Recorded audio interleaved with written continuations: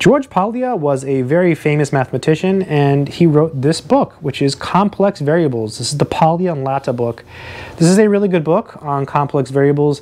If you're trying to learn complex variables, I would say get this one and then get a couple more. I don't think it would be a good idea to just use this one.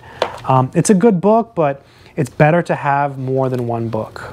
Again, this is the Polya and Latta book on complex variables. It's kind of a classic. You know, anything written by Polya, in my view, is considered fairly classic. I will leave some links in the description to a review as well as an Amazon link.